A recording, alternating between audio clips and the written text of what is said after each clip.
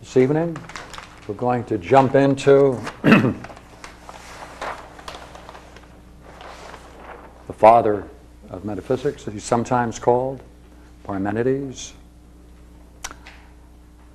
In order to proceed, all right, we want to know what it is to be rational and what it means to accept reason. Just as a sideline, some years ago I wrote a play about this very material, Parmenides, and it was filmed at Golden West College, and it's available on audio videotapes.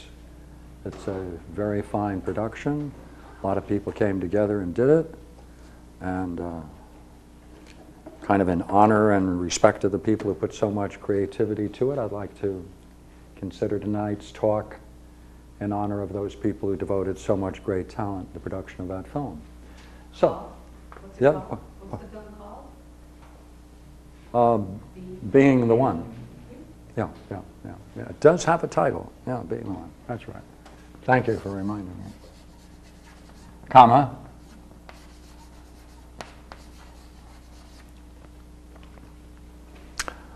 Now, there is so much that's interesting about Parmenides, because Descartes, there's a whole bunch of modern thinkers.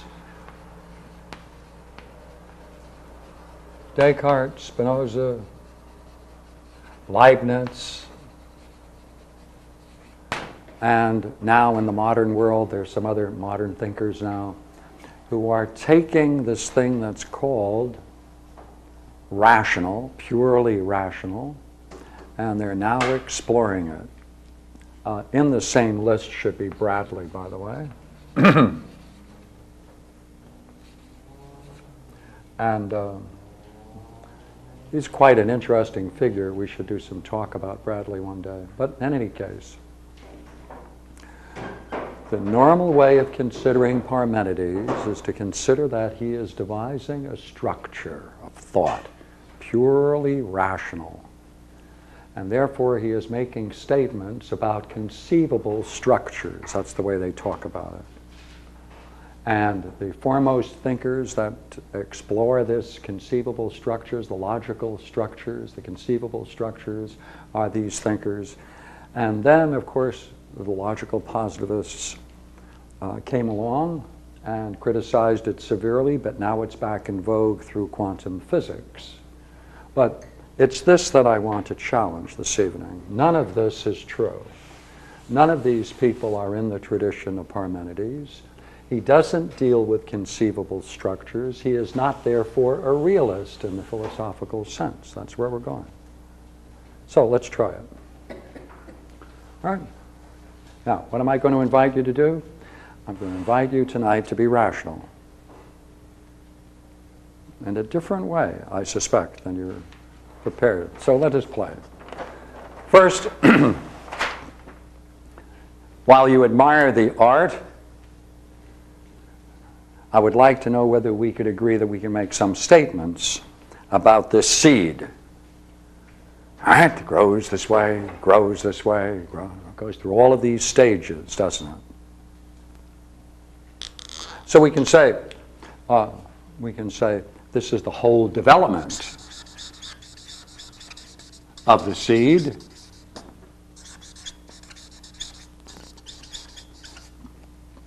Or we could say it's the whole development of the plant, and we could talk about it either way. But the thing I'd like to take a few moments on is this rather curious and strange question. And look, no doubt we will get no disagreement when we say there is a present before us. Safe, we can proceed. By the way, where does it come from? Does it come out of the past, or does it come out of the future? Look here, take another look. It's happening right now. Right? I mean, everybody knows the present. Where did it come from? Well, use these three terms. Sir, we need your help. Well, look here. What if the present came out of the past? Well, then it would already be tired, would it not? Heavy with age. Right? Weary. And therefore, that would be the weary school. But if it comes with vitality and freshness, could it have come out of the present? Well, wait a minute. If it wasn't at one time, the time when it wasn't, what was it? Future? I think the present always is. So I agree with you. I agree with you. Would you agree there is things, however, that go through changes? And all we're wondering now, yes, in this moment of the present, right, would you not agree there is some content to it? That is, something happens in the present, does it not? Ah, good, good, good, good. We can even picture it this way, can't we? Now, Miss, where would you say it comes from? The past or the future? Well, I don't know. Well, if it comes out of the past, remember the way we were reasoning a moment ago? It would already have been. And therefore, it would just reappear in the present once again. Or would you say, no, there's something peculiar about the moment. It doesn't look like it's been around before. Can you take a look and let us know? That's good. I often do that myself.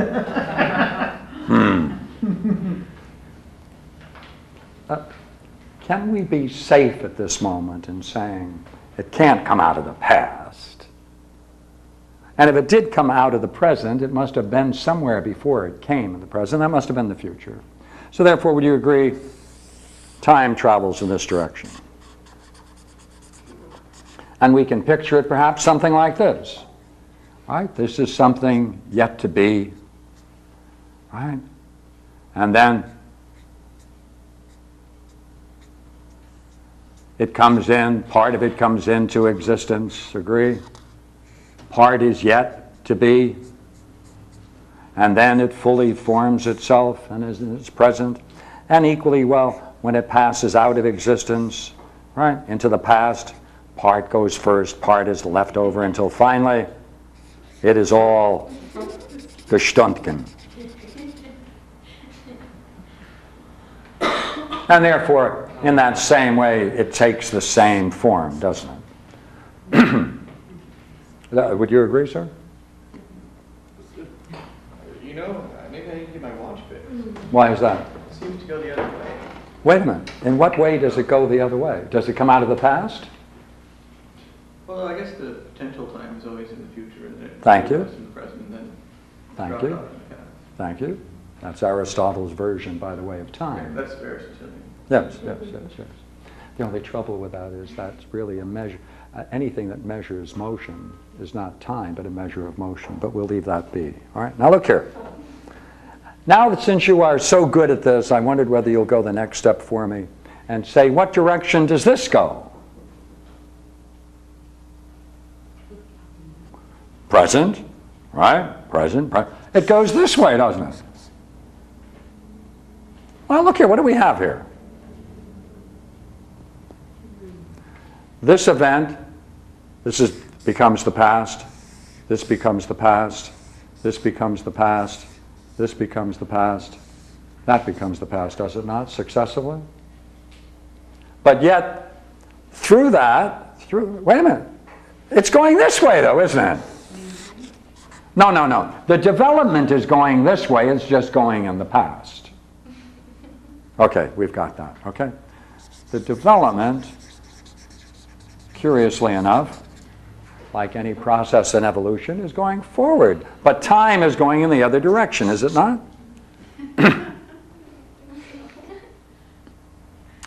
Now, we're just guided by our reflections.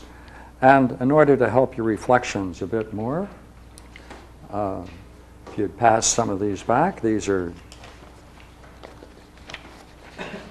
the fragments of Parmenides. Now, I would just like to stay with one fragment. And that is called fragment number 6. All right? Now, that's called the problem. So, let's take a look at 6. Yes, please. Pass these back.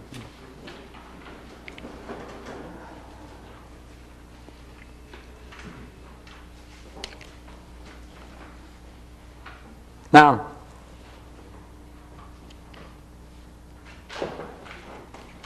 would you agree, as we look at this, hold it before you read it for a moment, okay, just for a moment. Would you agree, we have to use 2 sets of terms now, to be, not to be.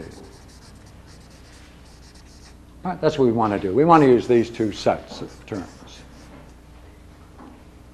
Would you agree the future is not? Right? Is not. To be is here. So to be is caught between 2 not to be's.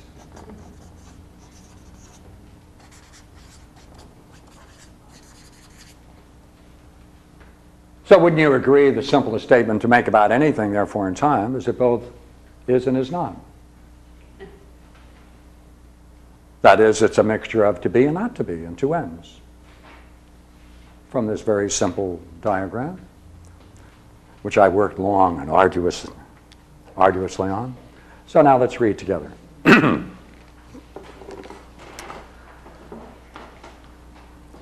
It is necessary to say and to think, see, to think, that being is.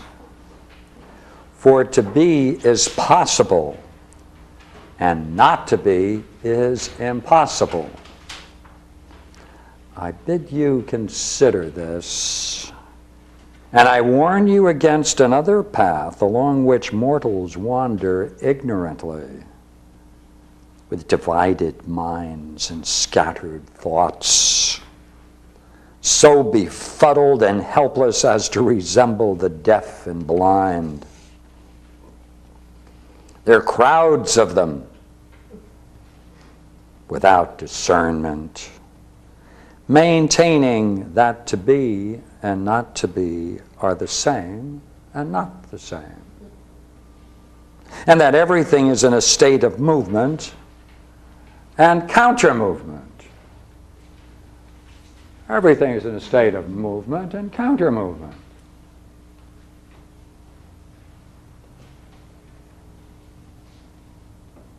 Well, then, whatever we say is equally to be and not to be.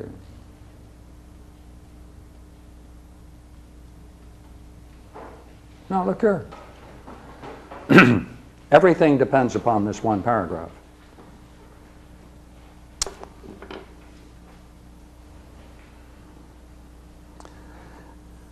What does it mean to say that to be and not to be are the same? Okay. It's the same in one sense, right? And in another sense, it's not the same.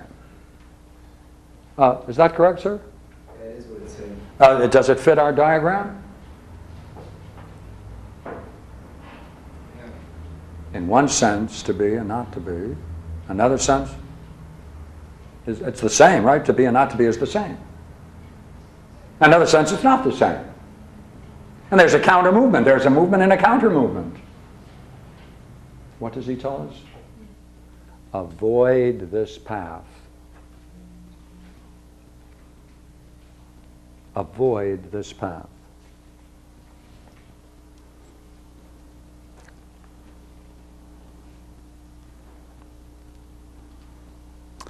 Come then, listen to my word. Take heed of it. I will tell you of the 2 roads of inquiry which offer themselves to the mind. I'm in quote number 5. The one way that it is and cannot not be, right? What is cannot not be, right? It cannot not be. So if we're dealing with anything that is, then can become not, We know one thing, that ain't is. That's not being. There isn't any more fundamental notion in philosophy that is misunderstood than this notion. You can line up a whole history of philosophers and you can just judge them in terms of this 1 or 2 paragraphs and see where they fall. Take a look at 5 and take a look. Is that what he's saying? What is cannot not be. This is saying what is can in fact not be. And one time it wasn't, and now is. And therefore we know one thing about it. Insofar as whatever that does, it is not what is, or being. Right? That has nothing to do with what is. Therefore, you see, this is not a conceivable structure of thought. Leibniz, Spinoza take it as there are many possible worlds. If the worlds are possible, then they must be. As many universes as there can be, that's the number of universes they are. If they are logically consistent, therefore they can be. Therefore he takes to be, or what is, to be of an idea that does not and cannot be expressed within these diagrams in our understanding of paragraph 5 and 6. That's what we're going to push now, 5 and 6. Watch.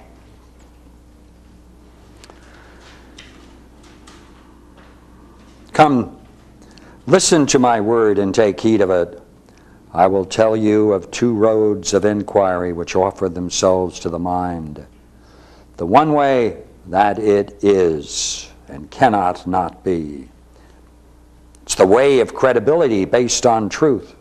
The other way, that it is not, and that not being must be, can't be grasped by the mind, for you cannot know not being and cannot express it. Well, there remains, therefore, but one word to describe being. Paragraph 7. Only one word by which to express the true road. Is. That's it. Now, watch the language. Right? He uses the word path many times in this work. Path, road. Now, along this road, there are many signs.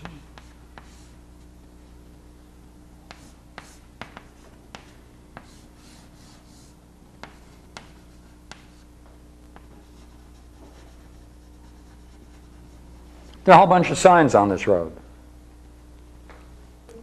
Watch the way he describes it then. Right. There remains then but one word by which to express the true road, is. And on this road there are many signs that what is has no beginning, never will be destroyed. See? Never will be destroyed. Never will be destroyed.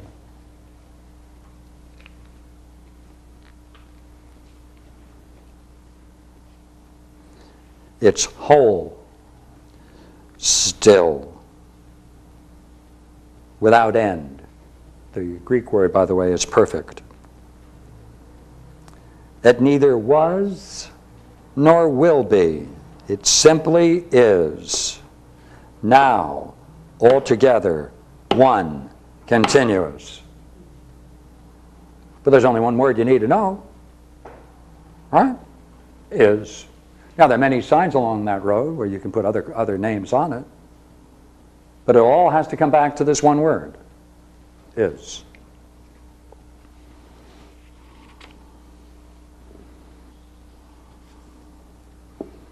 How could you go about investigating its birth? How and whence could it have grown? I shall not allow you to say or think that it is as coming from not being, For it's impossible to say or to think that not being is. Besides, what could have stirred up activity so that it should arise from not being later rather than earlier? Necessarily, therefore, it simply is, or simply is not. And strong conviction will not let us think that anything springs from being except itself. Now, how did he get to this? How did he get to this? Look at the way he talks about it in 2 and 3. These are all quotes that come from, presumably, a dialogue with the goddess he has, a talk with the goddess. Look at the way it goes. Never shall it be proven that not being is. From that path of enquiry, restrain your mind. Don't let custom born of everyday experience tempt your eyes to be aimless, your ear and tongue to be echoes. Let reason be your judge when you consider this much disputed question. The heart, when left to itself, misses the road. Gaze steadfastly at things which, though far away, are yet present to the mind. For you can't cut off being from being. It does not scatter itself into the universe and then reunify. Now, let's see now if we can see how he pulls together dramatic elements in the journey and see whether we can see in that interesting patterns that complement his thought. So,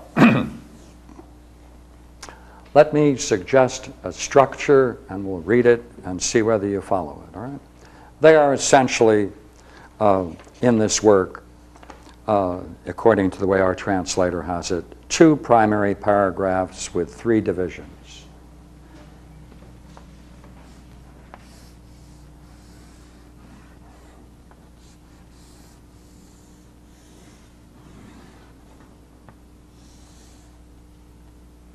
This is called the journey.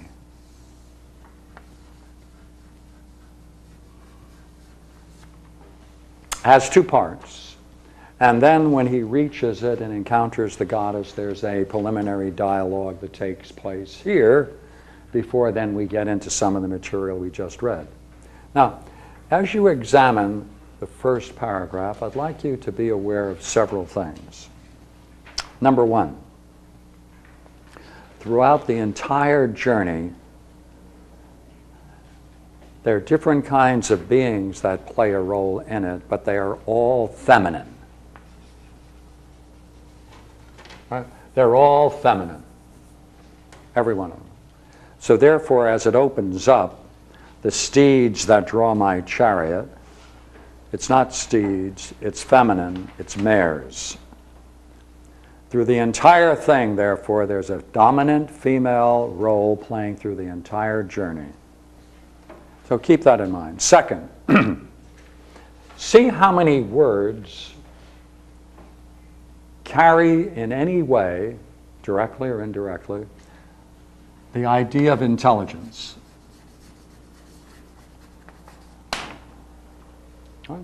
Motion.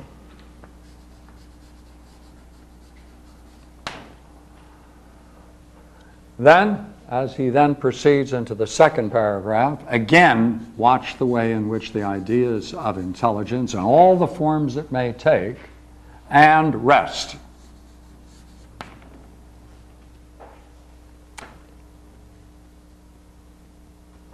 Then, notice there comes a transition point, and both motion and rest are left behind, and then the goddess comes in.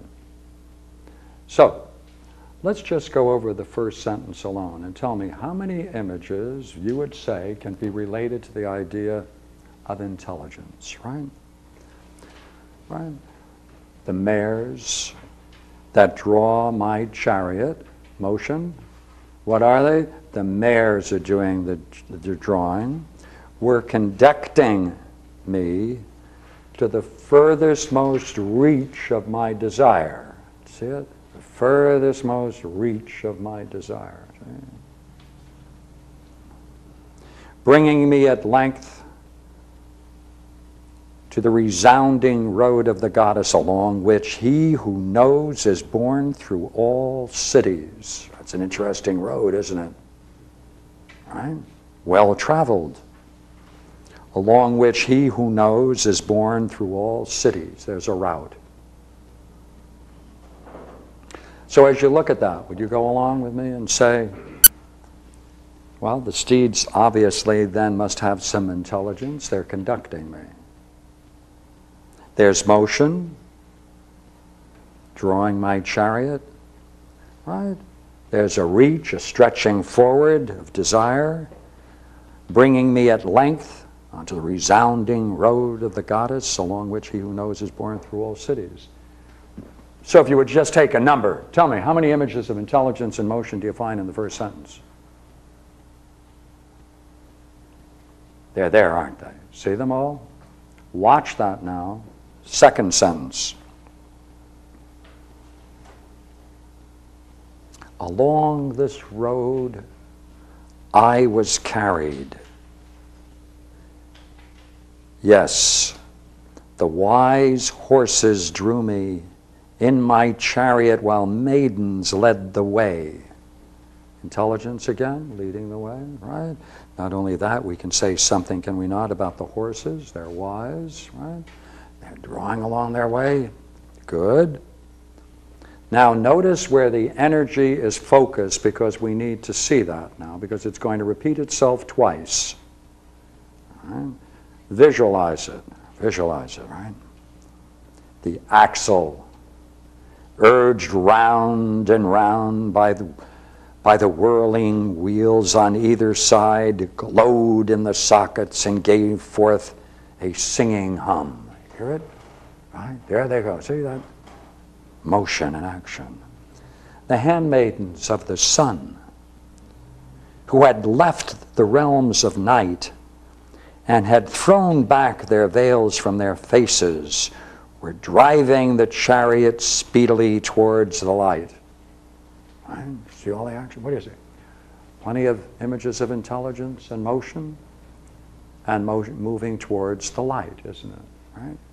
A lot of feminine images throughout the entire thing, brought together into a nice unity. Watch the shift. We came to the gates of day and night, which are fitted between a lintel above and a stone threshold below. Although the gates are of ethereal substance, they have the strength of mighty doors when closed, and retributive justice secures them with bolts that both punish and reward. But the maidens cajoled her with gentle words, and soon managed to persuade her to pull back the bolts from the gates. When the gates were flung back on their hinges, which were nailed to bronze posts on either side, a wide expanse was revealed through the open doorway. It showed a broad avenue along which the maiden steered my horses and chariot. Right? Now, going back. Right? Still evidences of intelligence. Further developed, more intelligence at work than earlier. Did it move from motion to rest? All of the images of solidity and firmness and stone, is that there? Motion and rest. Right? Now, a Greek listening to this, you and I, let's be Greeks. Some beautiful quotes in here come from the Iliad and the Odyssey. They come right out of it, and someone familiar with it could easily spot it. And therefore, a listener would say, what is going on? He is a philosopher. He's creating a story of a spiritual journey. He's writing it in the style that combines both Hesiod and Homer. Is he by the very form of his literature, what he's creating to express his ideas, is he putting himself on the same level or going beyond them? In any case, he's using the same kind of style, isn't he? Very careful use of language and metaphors, isn't he? In a very, very interesting way as he combines them through these only 2 paragraphs. Yeah. So look, now we stop. Now in comes the goddess. The goddess greeted me kindly, and taking my hand in hers, she spoke these words. Welcome, my son, you who come to our abode with immortal charioteers at the reins. It's no evil fate that has sent you on this road, but right and justice have brought you here, far away from the beaten paths of men. Now watch her conclusion. 3 things emerge. It is needful that you learn of all matters, both the unshaken heart of well-rounded truth, 1, and the opinions of mortals which lack true belief, 2. For it is needful that by passing everything under review, you should learn this also, how to judge of mere seeming. 3 goals. Agree? 1, 2, 3.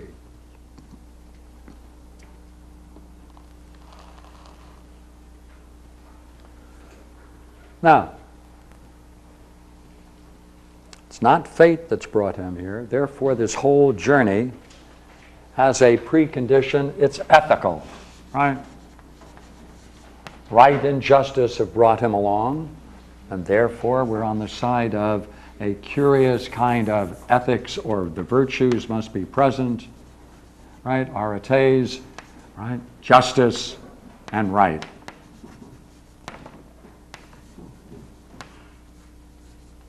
Now, look here. Look what she does with that. It's no evil fate that has sent you on the road, but right and justice have brought you here. Therefore, these are the preconditions for the entire journey. That's what brought him here.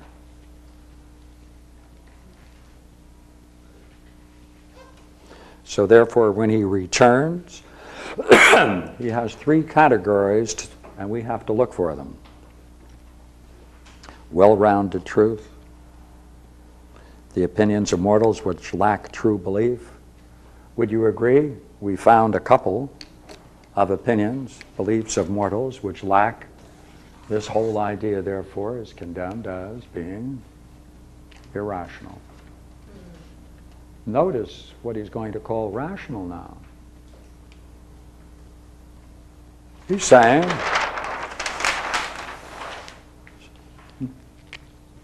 that this is the nature of reality. Now you can talk about it in a set of terms: continuous, altogether, one. That's what's real. That's what's real. She's urging us then to think in these terms and reject all other terms. And if you do that, then you are rational. It is necessary to say and to think that being is.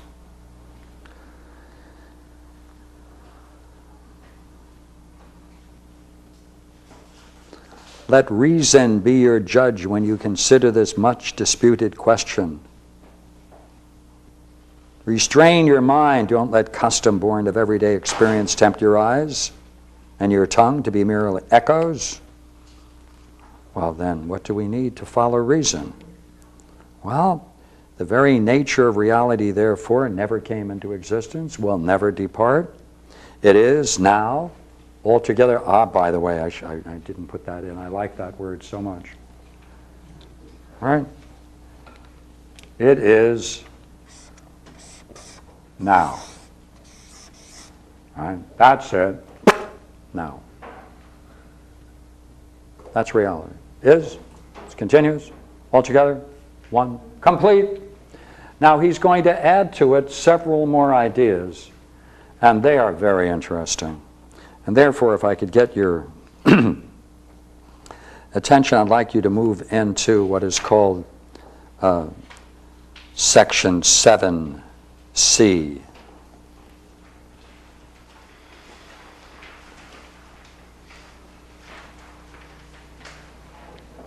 Now, as we go through it, I'm going to highlight a few words and we can pull it together and add to what we have. It is immovable, held so in mighty bonds, and it's without beginning and end, because both creation and destruction have been driven away by true belief,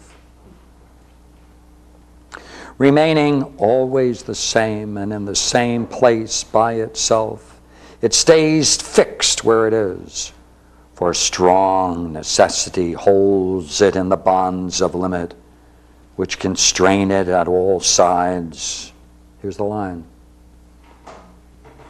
Natural law forbids that being should be other than perfectly complete. All right? This is something that is perfectly complete. See, if it is perfectly complete, then nothing can be added to it or taken away from it, or it would lose its perfection. That's what is. That's the nature of reality. It's perfectly complete. It needs nothing. It's total. It's total what? Perfection.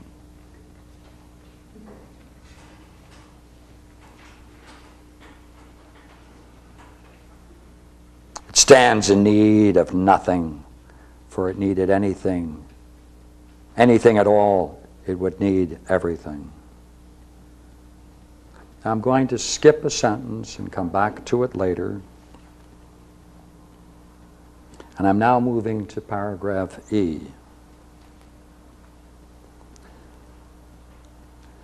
Since there has to be limit, being is complete on every side. It's complete. Its completion is its perfection.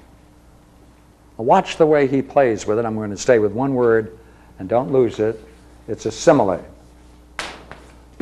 Like.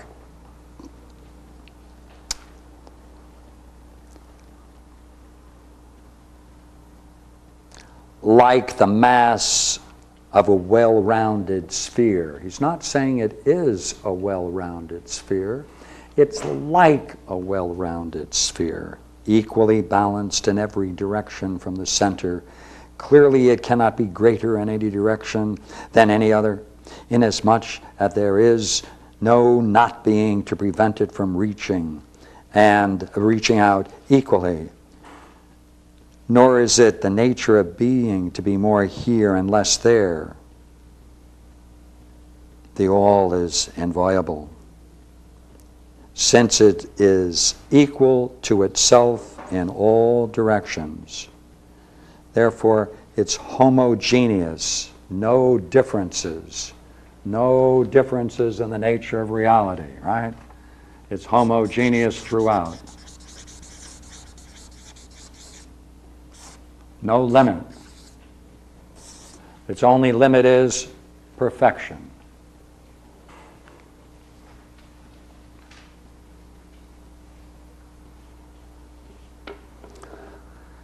Now, what is this kind of thinking?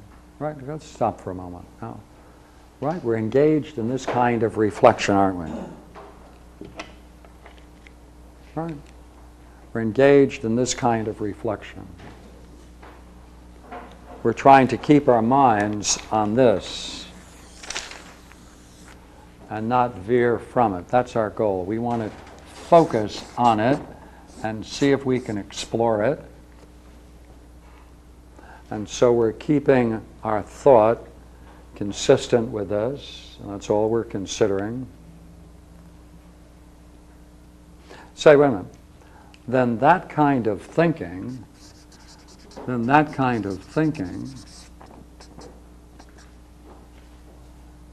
it's the same as the nature of reality.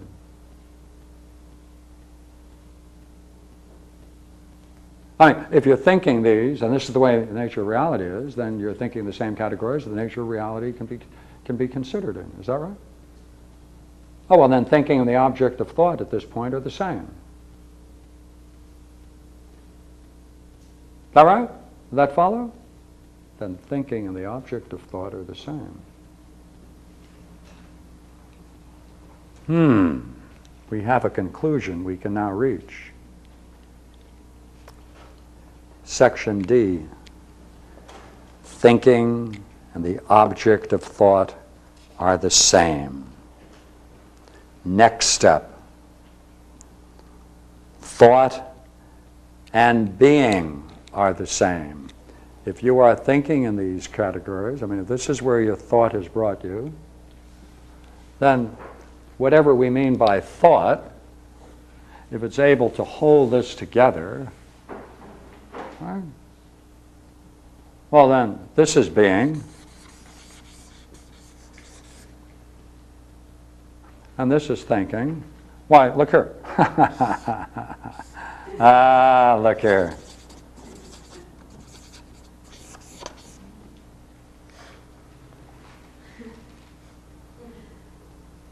Thinking and the object of thought are the same, then thinking and being are the same.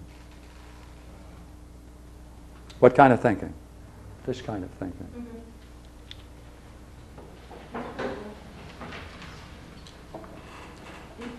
Now that's called the way of truth. Here I bring to close my trustworthy, rational discourse concerning truth. What does he call it? A rational discourse. What does he call this? Truth. This is what he regards as true. Learn next about the opinions of men. As you listen to the deceptive ordering of my words, there's something I'm going to say that's deceptive, and you have to catch it.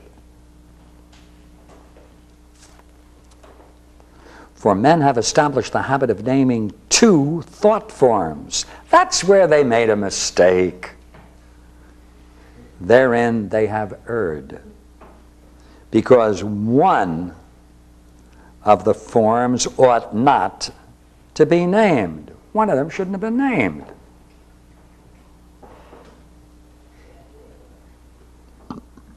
Now we're going to push it. Examples. They have distinguished the thought forms as opposed in character and as having properties which set them apart from each other. On the one hand, there's the fire of the upper sky, gentle, rarefied, and everywhere identical with itself. On the other hand, lies opposed to it utter darkness, dense, heavy. I shall tell you about this supposed arrangement as men understand it, in order that your knowledge of such matters may not be inferior to theirs, right?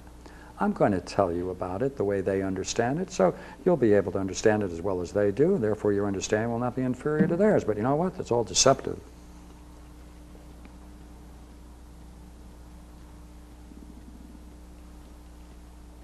Now,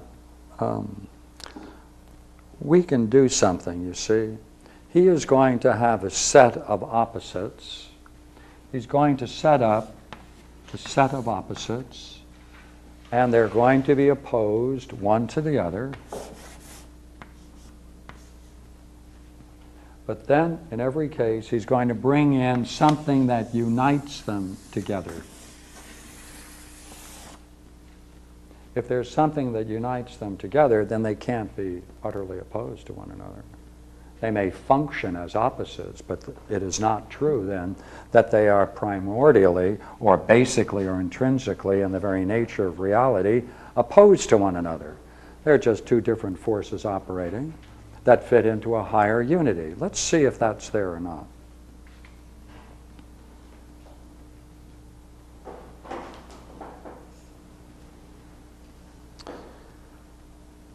You shall come to know the nature of the sky, 1, and the signs of the sky, 2, and the unseen works of the pure, bright torch of the sun, and how they came into being, cosmology.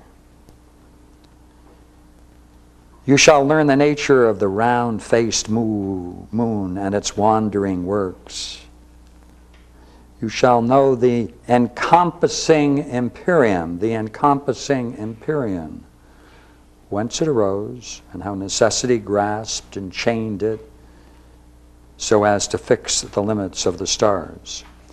The empyrean encloses it. The same thing is going to be true in the next one. Watch. You shall learn how earth and sun and moon, one set, and the sky that's common, what embraces it, how the Milky Way and outermost Olympus and all the burning power of the stars arose. 2, something inclusive. Now, this idea of the cosmos, he is going to place within the cosmos divinity. So, in these opposites, he's still going to place in anything, right? He's going to place a divinity within it that's going to play, just like as we talked about with Heraclitus, a major role.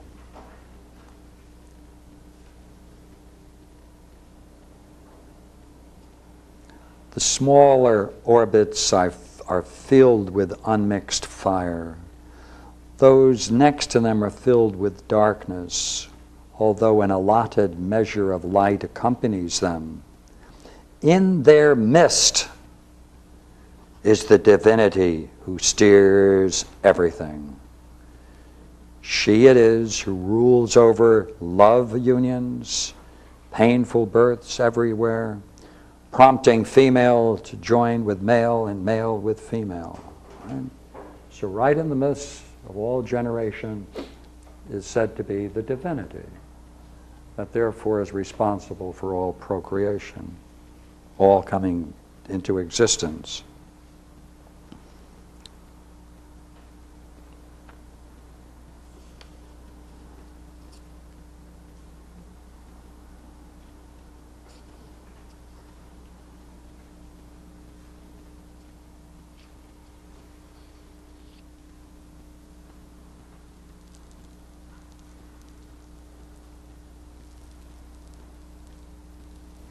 When women and men mix the seeds of love together, the power that results from the mingling of different bloods, if it preserve harmony, fashions a well-formed body.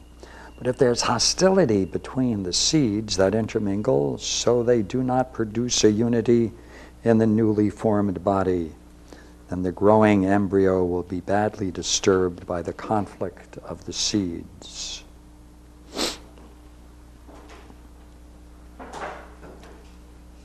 So,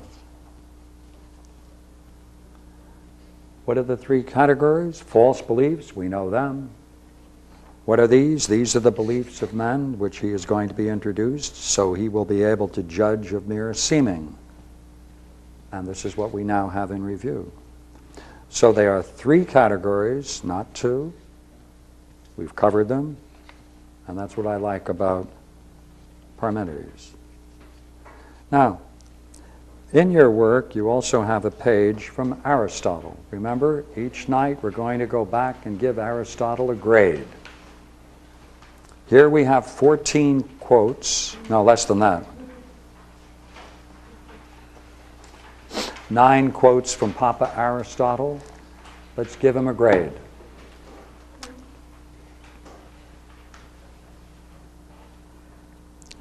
There is only one first principle in the universe, and it's changeless.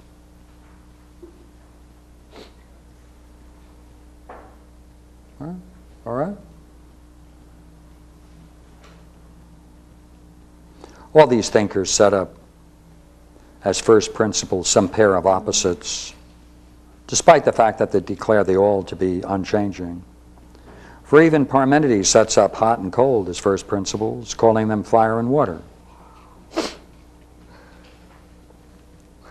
Whereas Melissus speaks of the whole as unlimited, Parmenides offers a more acceptable view in declaring that the whole is limited and extends equally in every direction from the center.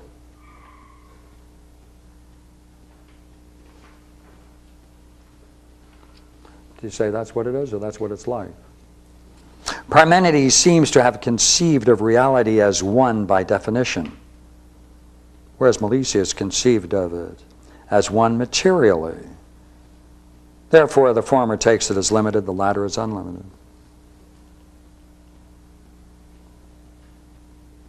On the ground that not being is contrasted with being,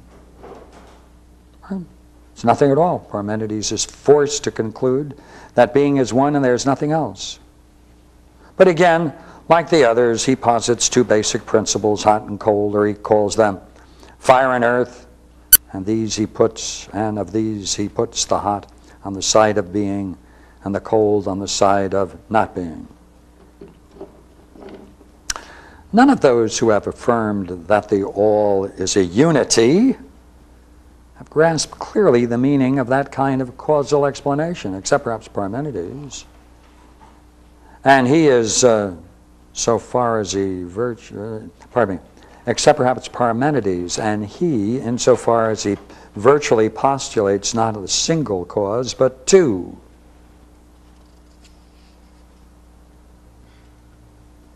That which is other than being is not. Hence, by Parmenides' argument, it must follow that all things are being, and hence one.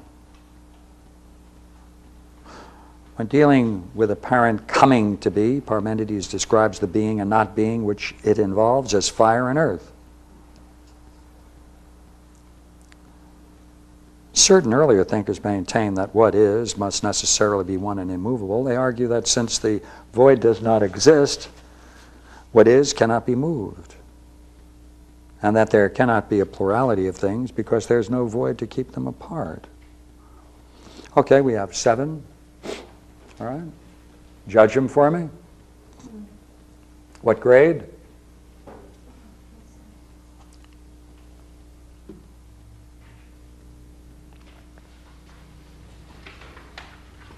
As you look at it, would you say from what we've done here that he's represented the essence of Parmenides? Of what he has represented, are there things there that you didn't notice?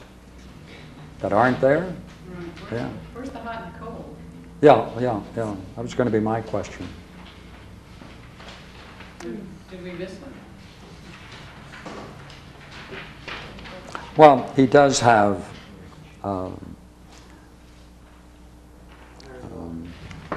he has number 13, the smaller orbits are filled with unmixed fire, and those next to it, darkness. So he has, but whether those, it looks like those are first principles. You could call them first principle. It appears to be things in the universe that are fire rather than principles. Yeah. Okay. That's an addition. That's an addition. Yeah. Aren't these supposed to be the opinions and formals, not necessarily the truth? That's right. Okay. That is another difficulty. Okay. Okay then. By hands. All right. What will you do for number 6? Is he right on? Raise your hand.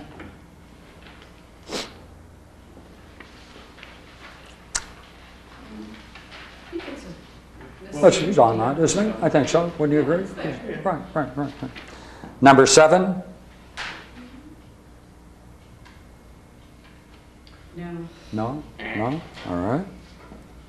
Well, it's interesting how he says in the number 6 that they say that there's only one first principle, and then in number 7 he says that Parmenides sets up hot and cold as Well, first he just forgot he said that. All right. 8. Right. Parmenides offers a more acceptable view in declaring that the whole is limited and extends equally in every direction from the center.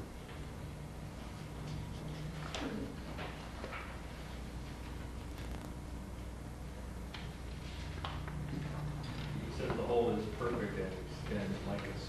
Yeah. Like Yeah, when you focus on the word like, then that's intended as a simile and not literally. All right, 9. But then there's a line that says, for strong necessity holds it in bonds of limit. That's true. So, I mean, Yes, continue it though. huh? You have to finish it. Okay. Which constrain it on all sides. Now here comes the reasoning. Natural law forbids that being should be other than perfectly complete. Therefore, it's the fact that it's perfectly complete that accounts for its limit. Would you not agree if you're listening to a very fine sonata, you can't arbitrarily go in and change one note? Right? And same too with a Rembrandt painting, even though I have tried. No, I haven't.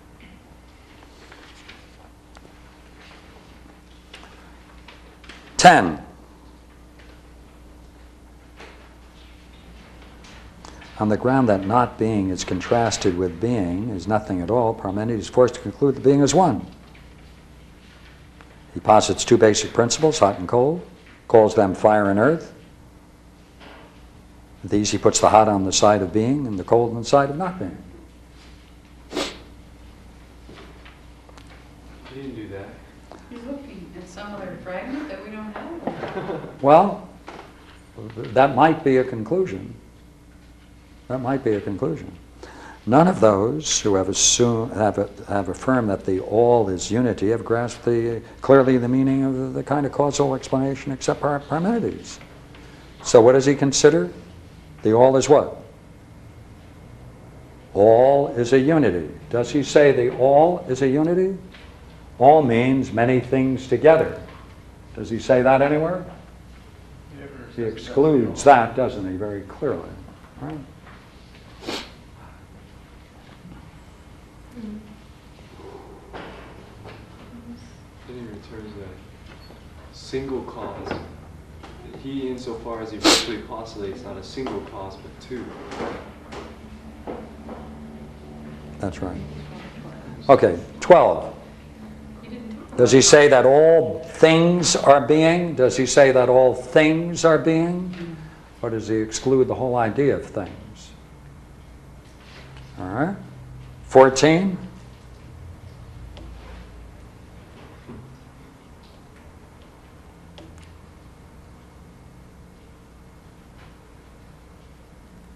That covers many people besides Parmenides, and it may be inferred that he's talking about Parmenides. So let's. Yeah, right. So what grade would you say he gets? As you add up the points, there should be 14 units for each one. What grade would you give him? D. D would be gracious. Let's give him a D. Go to D minus. D, ooh, D minus. Now look here. Suppose we now open up a whole bunch of books in philosophy about the ancients, and suppose we find that there's certain things that Parmenides is saying that are not included, but suppose they bring to their views of Parmenides the very views of Aristotle. Then what would you conclude? That Aristotle is their primary source for a certain class of judgments. Because let us even assume, which is most likely, that since no one has ever found a complete work of Parmenides, we don't know what the whole is. All of these are called fragments because they existed in other people's writings, and they have just separated them from the context and put them all together and called a collection. Parmenides is fragments, that's it. That's the whole body of work. So surely there may be a lot of things that are missing. And it may even be that he's correct about some of those things. But if that's the only source for them, Aristotle, then for other people, good heavens, would you not agree? He either must find correspondence with what other people are saying at the time about Parmenides, or he has some private source. Well, thank goodness we have other quotes that go on, and we can't do it now, but you will do it at home, right? And go through it and see whether other Greeks agreed with him, and we can then give him a grade, can't we? And that's the way we are playing the game. So, before we go into Melissus, or Melissus, any questions about our good friend Parmenides, who started this whole game going? I have two comments. I'm being very naive tonight, maybe. What he's talking about reminds me of two things. One is the mystical experience is exactly, which to me is very irrational. That's why we were talking. What? It's very irrational. No, that's rational. I'm saying, but mystical. I'm joking. Yes, I agree. Okay, and the other thing which it reminds me, which is extremely rational, is not quantum mechanics, but Einstein's theory of relativity and space-time continuum, which is this whole thing of everything is within the one unity of the four-dimensional space-time. You might be right, but I think you may be thinking of Whitehead. Are you not? Undifferentiated, Alfred actually, North Whitehead. No, it was... undifferentiated continuum? No, it's pure related to Einstein, but it came even before Einstein. But normally, if you will look at it as general relativity and special relativity, well, you have the whole continuum. See, but if it is a continuum, would it take on these qualities? Yes, it is. Now, it is the whole totality. It's the idea. No differences. No differences. The past, the present. Well, then. It's the whole thing. Is the future is already. I mean, this is another way to talk about the. No. I understand, but what we mean, yes. the original diagram that we had, where we have past, present, and future. Okay. And that is all simultaneous in the reality, which is the same as this. Well, we should get a couple of good articles on it and have a continuation to see if we can put the two of them together, and we'll look forward to your article, right? If you can cut it out. And, good. Yeah, it's important. Please. Going back to thinking as being, yes. It seems that as we explore these models, we create a reality about them.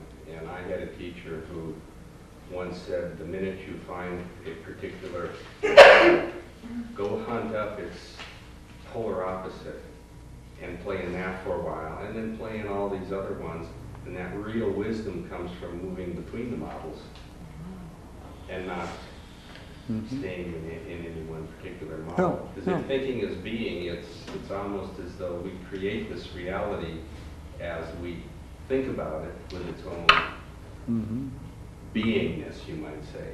And I mean, it's fascinating. It's like I don't know. It's like pulling creation out of the void as we look at it. We could go into another room across the world and meet with a group of natives, and they would have some other incredible construct. Undoubtedly. What's interesting about this, though, is that this is very, if we take a look at this and stay within its terms, then the vision in the symposium of beauty itself matches everything here. And the vision in the Parmenides, in the symposium, according to the Java translation, is that vision which is open only to the mind only. In that sense, it's rational in the same sense. And what one grasps here is the nature of reality. And there may be other models, of course. The only question we have is whether or not they are open to the same kind of verification through one's experience. And that's the game of comparative philosophy. Right? In other words, what we'd like to do is call upon the people in those different traditions that have different models and say, we would appreciate it if you would point out the people who are preeminent in your field, who have in some way in their own personal experience confirmed this. Then they have to march forward, and they then have to hear their statements and see how they match it, and then we have to see whether or not we can find any way to understand them comparatively, or whether or not they fit into a hierarchy. That's the way we would do it. Because at this point, this is for us, in hearing it, what you may regard, let us call it an opinion, right? It's an opinion, or it's a belief, but the author is crediting it for a right opinion, right? And in this game, then, to discover the condition for it being right, the condition for it being right is you then have to have a set of reasons. You must discover the reasons why it is called right. And when you have that, that's called understanding. And when you confirm that in your own personal experience, then that's called knowledge. So we would then ask whoever has alternate models, thank you for your model. Let us even assume it is right. Now would you please give us your reasonings and your reflections that therefore we can use to understand why you call it right?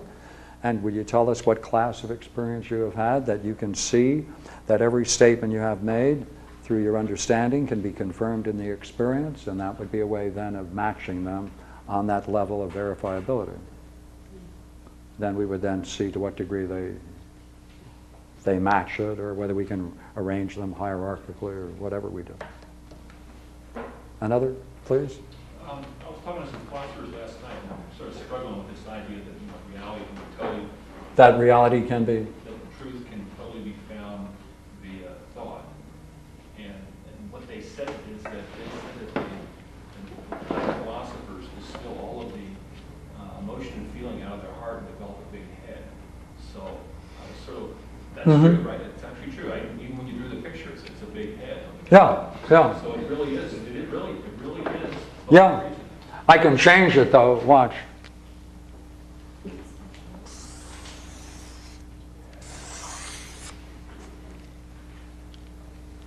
I can make it into a big heart. Well, why I was moving it from the image of a fat head to a full heart. You see. Yeah. Yes. There are people who call this inflation, right? When the ego gets involved in this, it's inflated. And that's true. That's why to stay on the level of opinion, even if it's a right opinion, or to stay on the level of understanding is to miss the goal. The goal is really to see whether or not you can confirm it in experience. And it's likely if it can be confirmed in experience, the person may have less ahead than he had before it when he only understood it. Right? That's, we hope. Right? I'm sorry, say that again. The person who might have missed that last part. Missed the last part. Well, the kinds of experience we're talking about are so profound that restructures the whole psyche and invariably brings a person to see the humanness in everything, or the value in things. And at least that's what is reported to do. And hopefully. Do we know, do you have a clue who is the goddess? Which goddess does he mean? No name. You don't know. No I know, but no you name. don't. No, what do well, you think yourself? There are two goddesses. One is the one that's telling him the story, and the other that guides all love unions. So it may be Aphrodite. Sounds like. Yeah, it sounds like Aphrodite.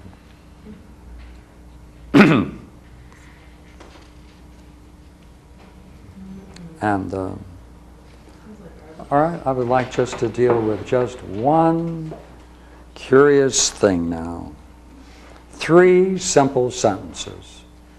All right, just 3 simple sentences. We have nothing else to do. We have 3 simple sentences.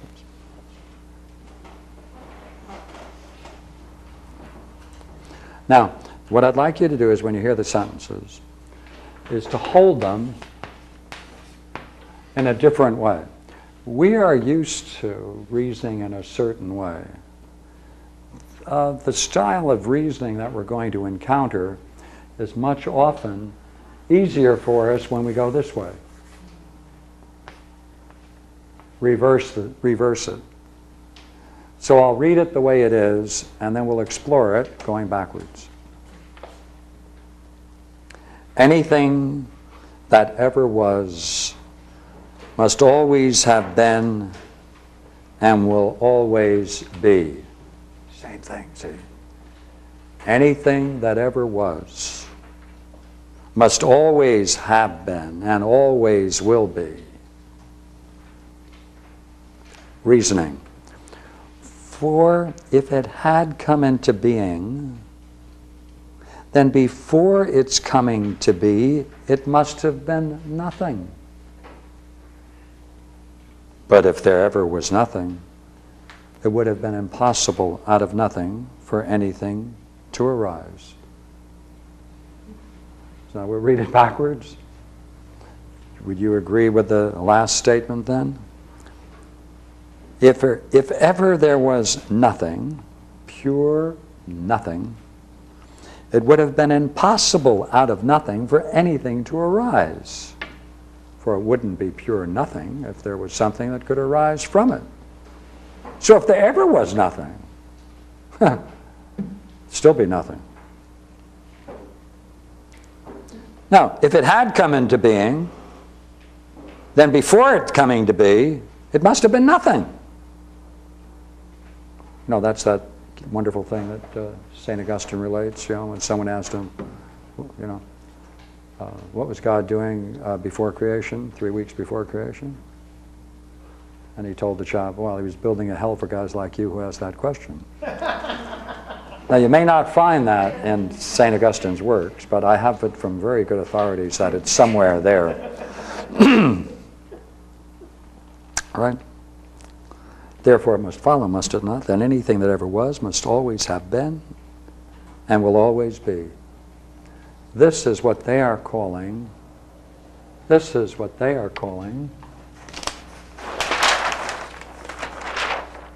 rational.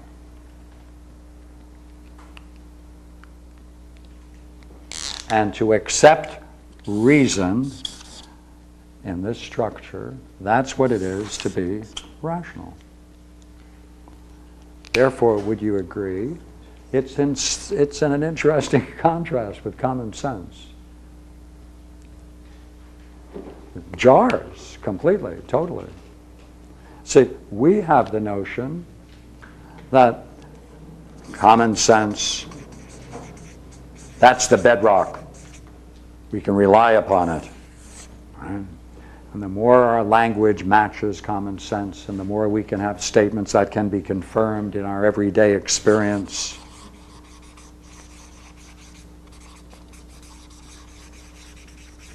then we can have a class of statements, right, which can be verified in everyday experience, to which all men, to which all men can agree. That package is rational.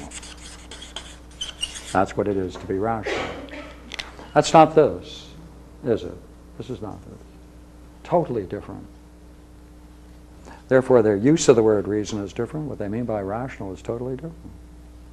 Isn't there a problem here, though? Isn't there a problem here, though? Because if you gained knowledge and you had the reasons for it, say you were the only person who could understand the reasons, then how would anyone else know? Well, you just know it yourself, right? Oh yes. Oh yes. This is not something. See, in this system, any number of people can confirm it for you. In this system, only you can confirm it. That's right. How about a third system, which is just as against the common sense, and that is the scientific rationality? I mean, they're begging, by being too idealistic, they're begging the question because they talk about time before defining time. Hence, they say if the sentence begs, if time did not exist once, then the whole issue of what existed before the nothing becomes linguistically... Yeah, sure. Of course. That's right. The whole problem is time. Absolutely correct. That's right. But if time came to Absolutely be right. the way that we believe in modern scientific mythology, Oh, look.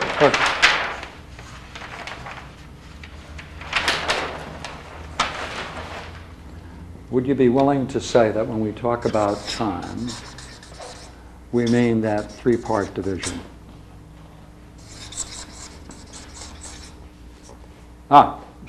Move it over there, please.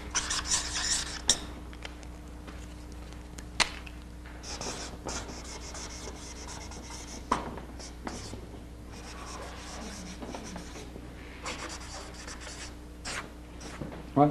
Time?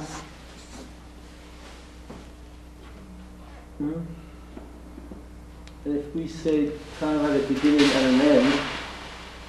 And if time itself had a beginning and has an end. Right.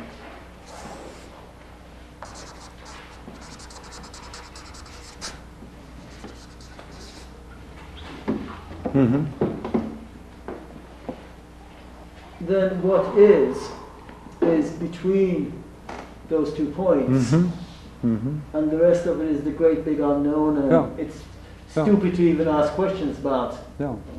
Would you agree, however, if we look at this, right, say, the past, what do we want to say? Do we want to say it is or is not? Is. The past is? It continues to be? Yeah. I mean, someplace this pen is still marking on this board? Yeah. In some place, by place meaning... In some place, right, would you agree then, there is some place in our theoretical universe where what I have already marked is yet to be, and where I am going in this discussion is already completed. Yes. Yeah. Yeah, okay.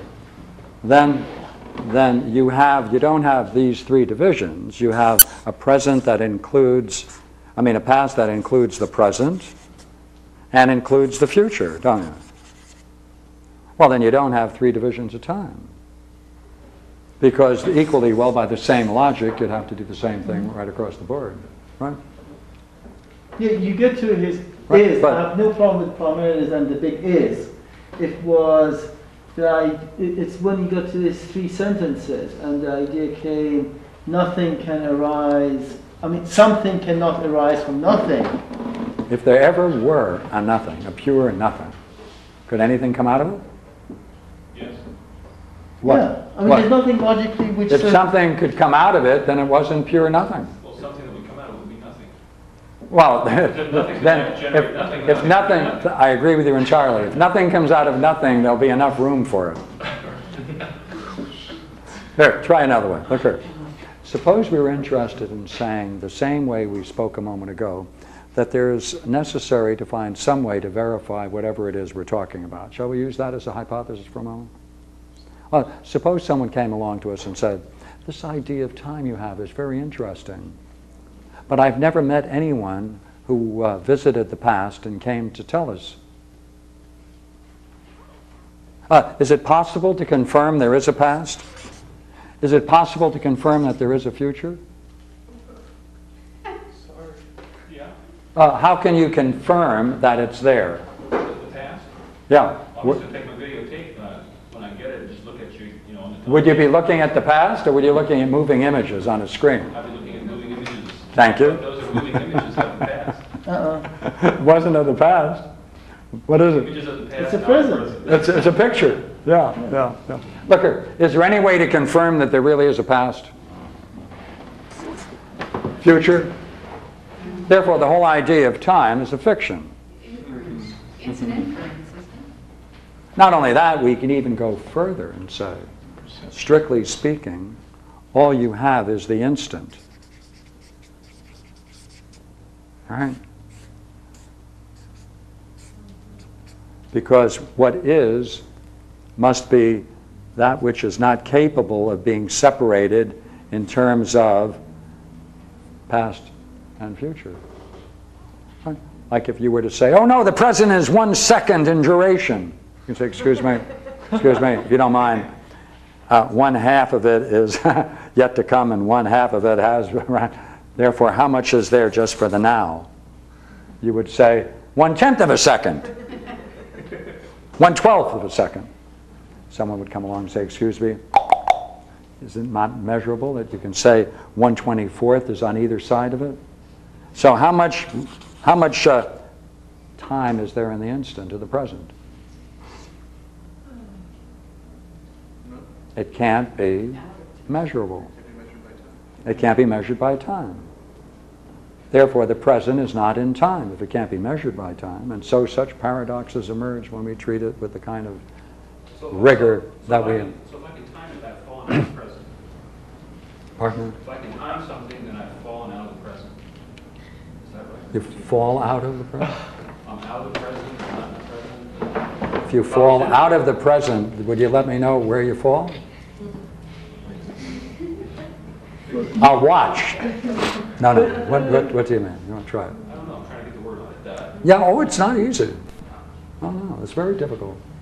So if you were present, there wouldn't be any time? Is that what the conclusion is? Well, you can't measure it. You can't Because if you could measure it, it would be divisible. And if it's divisible, it wouldn't be the instant. Now, strictly speaking, this is the most beautiful of all Plato's hypotheses. This is called the third hypothesis in the Parmenides. In Zen and things like that, we use the word being present. Yeah. And the point is that subjectively, when you are present, time appears to march along much, much slower, whereas where you're watching it, time whizzes by. So there is something about when you are in the present, like time ceases. Yeah. Watch. Would you not agree that anything you experience, whatever it is, right, takes a measurable time to gain an impression of it? As a light waves strike the retina, etc. Right? That means, does it not, that there is always a difference between the moment of the experience and when you record it and experience it within yourself. Therefore, all experience is of the past, and no one has ever experienced the present, and they don't know what the present is. Because there's always a time lapse, mustn't there? Like, for you to understand what I just said, when you understand it, it's already time removed from the time when I uttered it. So if you're following me, right, you're grabbing things that I've said and putting them together in a nice package, but where is it?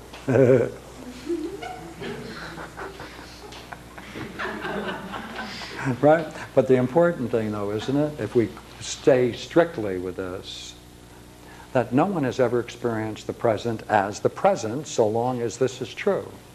Therefore, from sense experience, there is no way to confirm there is a present.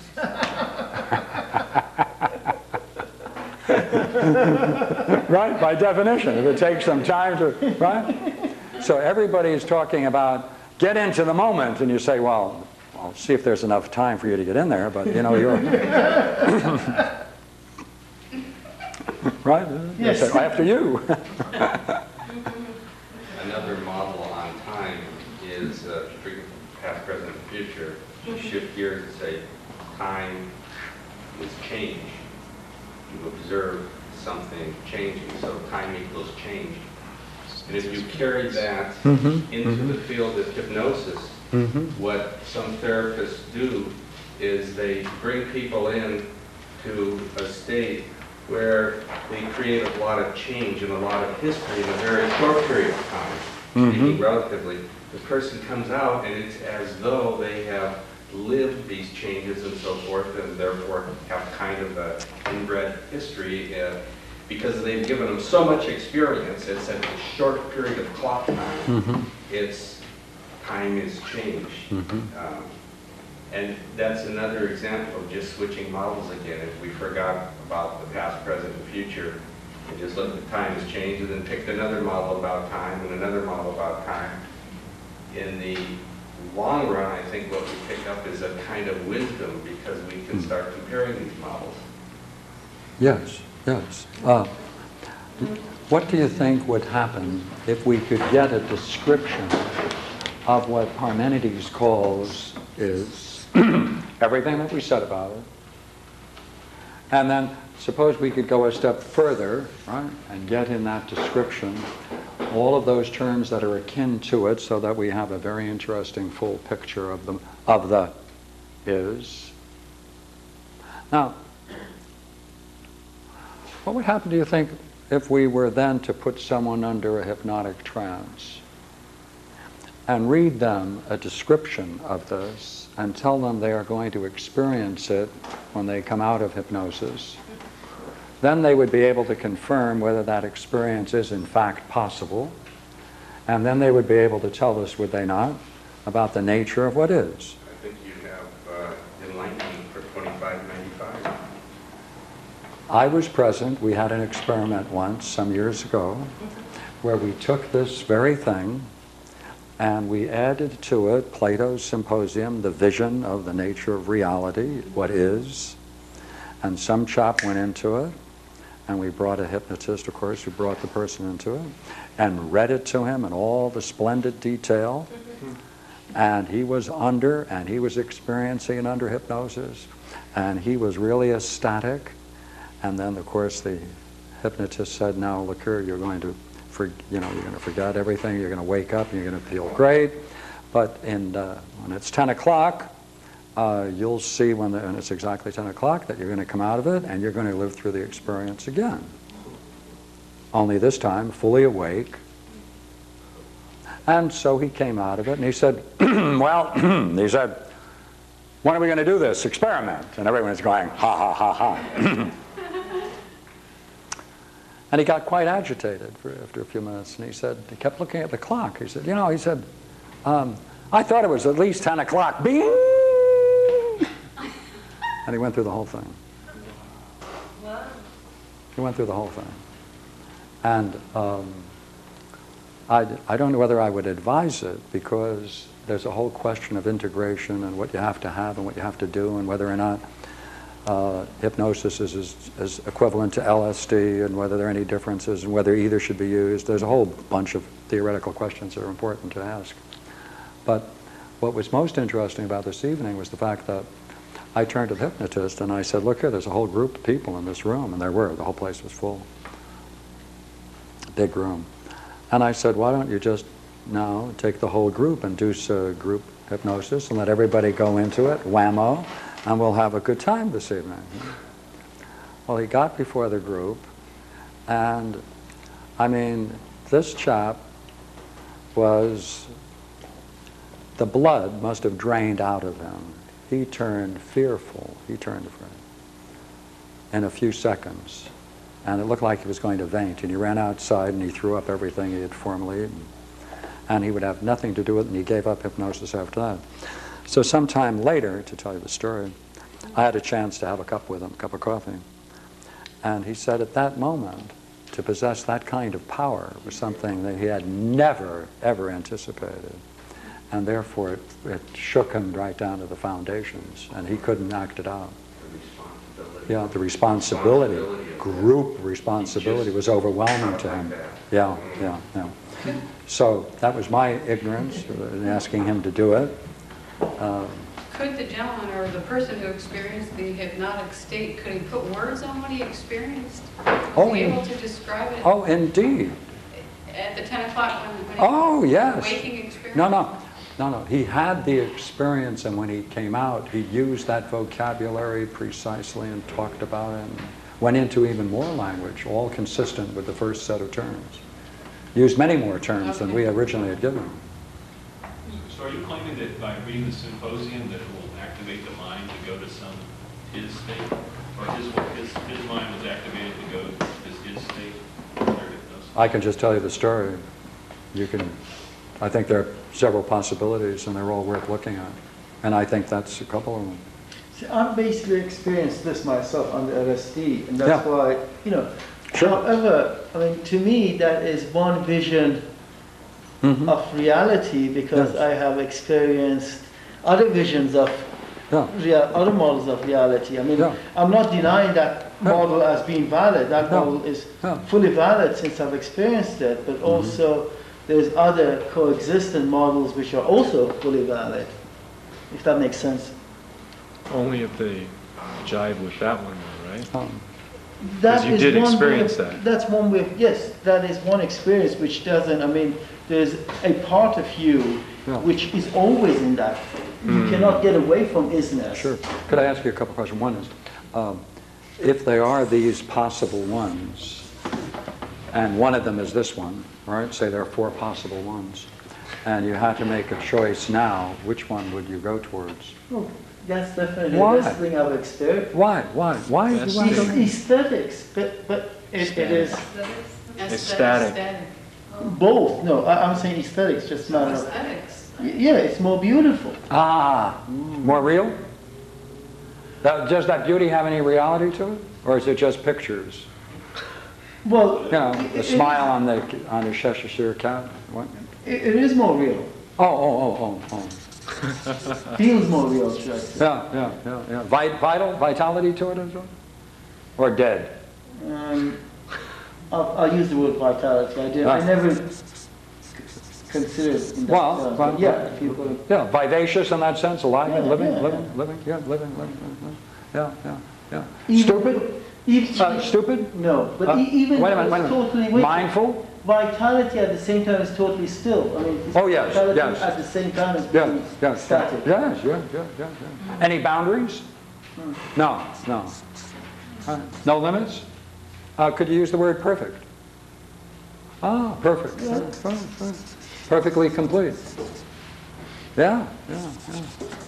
So therefore, you need an argument. We have to come together and find an argument that would say, yes, while there are other models that are experiential, or possible to be experienced, this stands out as unique among them all because it shares all of these terms in such a high level, perhaps most perfectly, and therefore it is the most perfect vision. That's when you have to find an argument for that. But that's however, you couldn't go along 24 hours a day living in reality. No. It's a bit burning reality at the same time. You may for 24, but we'd be pushing it at 48. Yeah, I mean, it burns you at the same time as being wonderful. I have a friend of mine who was into Zen and bumped into one of these experiences, and so the Zen Roshi said to him, what makes you think it's real? I said, I don't have to think. So Roshi said, well, any differences?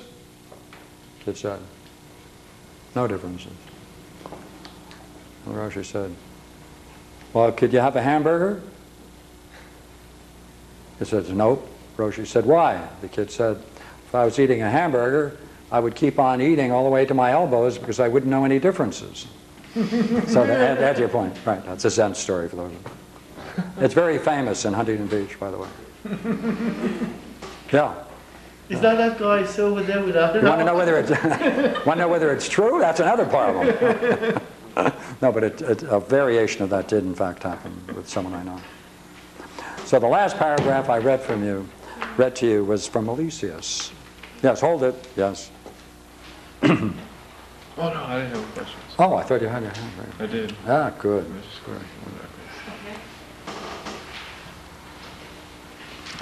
Well then. Just one final. Sure. When we were talking before and you were laying out the model with the knowledge and understanding and so forth, you were standing in that model and with that filter or that screen judging other models. You could not do that unless we were somehow to take and wipe your mind completely clean and then bring you over to China and give you a totally different mind. Yes. And you were saying that model is exquisite, I'm trying to find the words, is perhaps a truthful model. And I think one judge of truth is that if we looked at a lot of other models, the things that showed up common, sort of the template that was underneath a lot of the differences, would kind of be the truth. It reminds me of the saying that truth is like a hard ball. You can kick it around all day and it will be the same at the end of the day. That these bits of these other models that that have reflections and ultimately show up again and again, almost like a Venn diagram, like the overlapping parts or something, that's the truth. That no matter where you stand, you're going to find some kind of an interconnection. If there are a series of models or experiences, and you can find something that runs through them all, then that thing that runs through them all must be more primitive in the higher sense, than any of these. That's correct. Then the whole goal would be, is there a culture that allows you to gain an insight into that, perhaps verify its existence? Right? Yeah, that's the game. Yeah. So let me do one more 2 sentences on Melissus so I can get the flavor of it all to you. Well then, since what is real could not have come into being, it not only now is, but always was, always will be, and since it has neither beginning nor end, it is unlimited. So we find the same thing in Parmenides, Melissus, Heraclitus. Remember, we found the same thing in Heraclitus, the same higher vision. And therefore, just to remind you, right, those great quotes of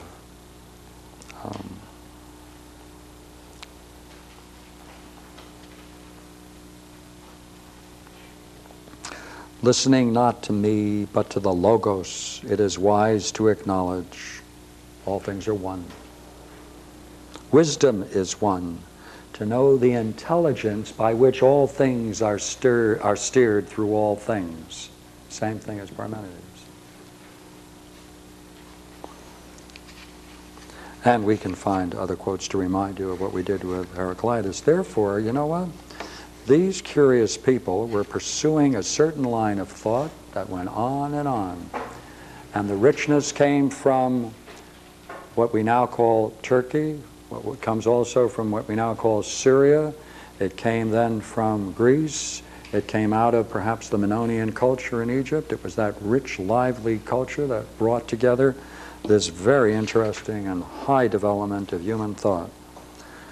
So, thank you very much. Well, questions? Just one thing I wanted to be greedy here and ask you to tie Zeno into... Oh, Zeno.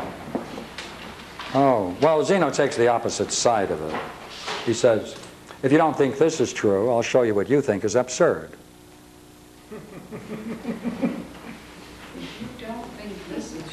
If you don't think this is true, I'll show you that what you think is absurd.